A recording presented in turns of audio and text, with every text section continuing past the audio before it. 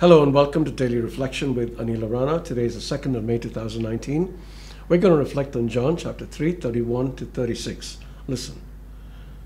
John the Baptist said, "The one who comes from above is above all. The one who is of the earth belongs to the earth and speaks about earthly things. The one who comes from heaven is above all. He testifies to what he has seen and heard, yet no one accepts his testimony. Whoever has accepted his testimony has certified this, that God is true. He whom God has sent speaks the words of God, for he gives the Spirit without measure. The Father loves the Son and has placed all things in his hands. Whoever believes in the Son has eternal life. Whoever disobeys the Son will not see life, but must endure God's wrath." The Gospel of the Lord.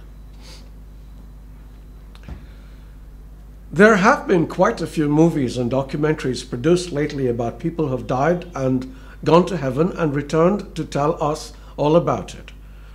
Although some of them have nice messages to share, the stories all seem rather fanciful, and I can't help but take them with a grain of salt. Even Paul, who had a vision of heaven, see 2 Corinthians 12, 1-10, spoke about it very reluctantly 14 years later, adding that God gave him a thorn in the flesh to keep him humble after this amazing revelation.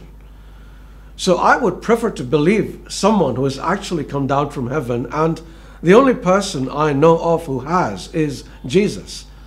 And speaking about Jesus in today's passage, that John the Baptist says, "The one who comes from heaven is above all. He testifies to what he has seen and heard." Therefore, if we ever want to know what heaven is all about, all we need to do is pay heed to Jesus.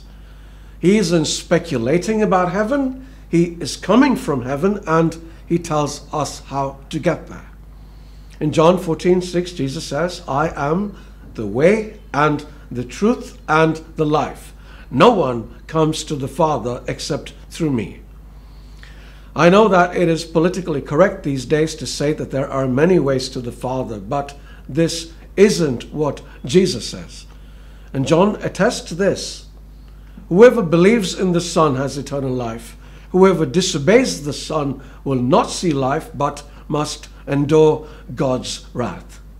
Again, I know people do not like to talk about God's wrath because it goes against the image of an infinitely loving and merciful God that some like to portray. However, although God is infinitely loving and merciful, it isn't infinite as we understand it. We have to accept we are sinners in need of mercy.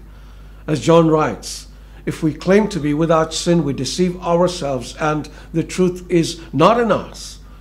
If we confess our sins, however, He is faithful and just and will forgive us our sins and purify us from all unrighteousness. And He will take us to heaven.